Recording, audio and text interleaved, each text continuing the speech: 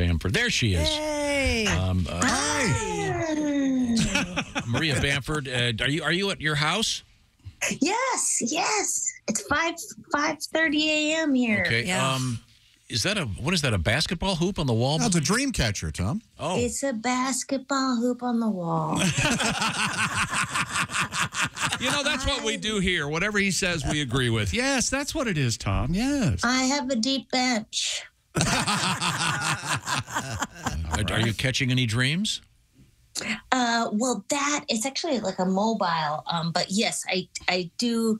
Certainly, I live in California, so I believe in all the manner of things that don't make sense. Right. Maria Bamford is our guest, a distinguished comedian. And Maria, actually, if I've got this correct, she's going to be at the Dead Crow Comedy Room in Wilmington, North Carolina, coming up this Friday and Saturday. Oh, a beautiful spot. True. That'll be great. Lovely. Yes, it'll be really fun. We were talking about crows yesterday on the show. And they're very intelligent birds. I don't know if you knew this. Very smart. And why are you bringing this up now? Yeah, we have a guest. Well, because I maybe she's got a hunk on crows. I don't think. Never mind. That is how my husband lets me know that he's home. Oh, via crows? Yeah, like a more like a grackle than a crow. Good. We were talking about they're training crows to pick up cigarette butts. Really? Yeah. So, it's kind of a nice thing. But there's people complaining that apparently the crows are getting addicted to the nicotine. Well, I love it. They're not wrong. It's hard to get smober. Yeah, okay. Well, what's new in your life these days, Maria? What's going on? Let me see. This is super. My father passed, but don't worry about it. He said 3 months ago, before he died, he said, "Hey, Maria, I just want to let you know that if I die, I did it." That's a comfort. Yeah. Just enjoying married life as well as living in California. I'm, of course, member of several problematic cults in the LA area. I don't know if you've heard of 12-step groups. I'm very much into those. Mm-hmm. Yes, they're a terrible idea. Peer counseling, notoriously not good. But they're free. Number 2, free. Number 3, they cannot kick you out. Even if I go to a meeting with a full bottle of Jack Daniels and I'm eating an ice cream cake with a stolen porn DVD, all anybody will ever say to me is keep coming back because they're very dumb angels. I love those people. Am I correct in saying that your husband, he's a painter, right? Yes, he's a painter. He's he paints still lifes and ScottMarvelCassidy.com. I'm sorry. Give me the website again. I'm sorry. You said it too quick. ScottMarvelCassidy.com. That's right. And we have a hobby in common. We found out over the quarantine. Something we both started doing around the age of 10 on our own. You can teach yourself. It's that pastime is called longing for death. Suicidal ideation does eat the clock. And don't recommend it. We were both having a bad day. I said, "Hey, what are you thinking about?" He said, "What are you thinking about?" Oh no! Yeah. Don't worry about us. We have from the suicide prevention people. We have one of those safety contracts. I, Maria, will not kill myself. Nothing prevents impulsive self-harm quicker than paperwork. And it's in a magnetized chip clip on the front of our refrigerator. So if ever one of you hobos comes over and tries to help yourself to a Cran Raz La Croix, you know we're okay.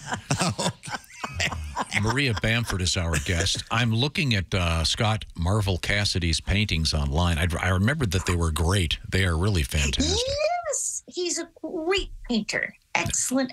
He is like photorealistic, but he is painting from life. He is painting with those objects staring at them for hours.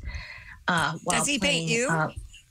Does he paint you? He tries. I don't like to sit for too long. Well, he should know what you look like by now. Well, it's kind of blurry when I'm moving all around. But he has painted me before, and I'm looking good. I got to tell you that much. All right. The one I'm looking at, there's an ultra-realistic upside-down Oprah Winfrey magazine. Is just sort of off in the corner. Oh. But it's amazing. It's really, really What cool. does that mean? No, he's an excellent player. We met on OkCupid. I cannot advertise enough for OkCupid if that's still a thing. Yeah, did he know that you were a entertainer, comedian, actress? He did. And he had just had a friend had just forwarded my stuff to him several months ago before he met me. And he was like, right on. The thing actually that connected us the most was that his mom was bipolar. I am bipolar. And so he was like, hey, if you ever have to go into the hospital, I'll come in and shave your beard. And I said, that's about the most romantic thing I ever heard you tell. That's not love. I'll kiss your, before the first date even. Yeah. Oh. Wow. Yeah, no, we were both down to work it out no matter what. And it's been great. I just want to say briefly, 988 is the new suicide hotline. Whenever we mention suicide, you're supposed to mention suicide hotline. I also say call anybody. Call Hertz Rent-A-Car. I did. Oh. Yeah. I called them. They picked up on the first ring. Now, before hanging up on me, she did say, after saying, all I can do is lease you a car. Uh-huh. She did say, sweetheart, I do believe every human life has value. You too care. Sometimes that's all you need. A little confirmation. That's all you need. That's all right. you need. Sometimes the suicide hotline has a wait time of 45 minutes. Ooh. Yeah, Jeez. that's too long.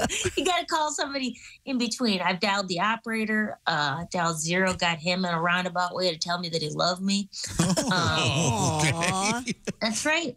I said, I got in debt to the IRS, and sometimes the IRS will come to your front door, knock, knock, knock, and say, we are now seizing $60,000. And I said, from in here? You can check under the cushions, but I don't know. Yeah. And I asked the operator, I said, hey, man, would you still love someone if through their own stupidity and neglect, they got themselves in a crippling amount of debt? And this young man said, yeah, I guess. The village rises up to meet you. That's right. My favorite thing is to call the anti-abortion people, because all their literature says life is a gift. Have them take the time to prove it to you. I'm not pregnant. My mother was. Yeah, and she kept it. So what? 52 years later, what's the plan? I would like to be placed in a loving home. Hey, Maria, I noticed, I think I can see correctly, only 2 of your fingernails were painted on your left hand? That's right. Are you judging me? Is that some kind of code thing? What does that mean? No, it's just that if you've seen it, fingernail polish comes off at some point. It's it's about, impermanence is what it is. Happens to all us ladies. Yeah. It's $150 to get gels put on, so I got to save up. Oof. Okay. Yeah.